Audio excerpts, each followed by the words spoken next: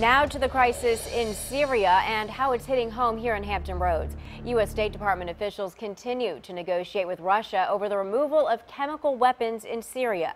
The talks have slowed down, and the White House says it could take weeks, even months, for the diplomatic solution that would solve the situation without the U.S. taking military action against the Syrian government.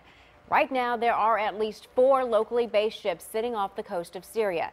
They are the USS Stout, USS Ramage, USS Barry, and USS Gravely.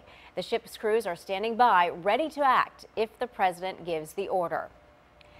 And one ship that was on that map just 2 weeks ago is back home tonight. The USS Mahan pulled into Naval Station Norfolk this afternoon.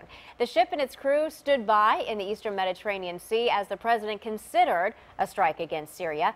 10 on your side's Ava Hurdle was pierside for that homecoming. She joins us now. Ava, what did the crew have to say about that mission? Well, Stephanie, we can tell you that relief is one word that describes the feeling among crew members, family, and friends now that the ship is safely back home. After 8.5 months at sea, the guided missile destroyer Mahan returns after a cruise that put its name in headlines around the world. This is America considered a military strike against Syria for its use of chemical weapons against its own people. We answered a presidential order. And according to the Mahan's commanding officer, the ship was on station in the eastern Mediterranean and at the ready. Always forward deployed, ready to answer any call that's ever given to us. And so is very transparent. We're very, as always, very ready to do what we're trained to do in any contingency. The ship's deputy operations officer echoed that sentiment.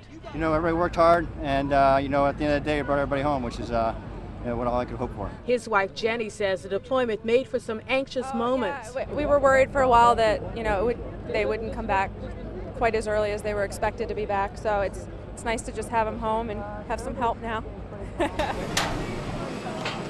Sailors, family, and friends back together again.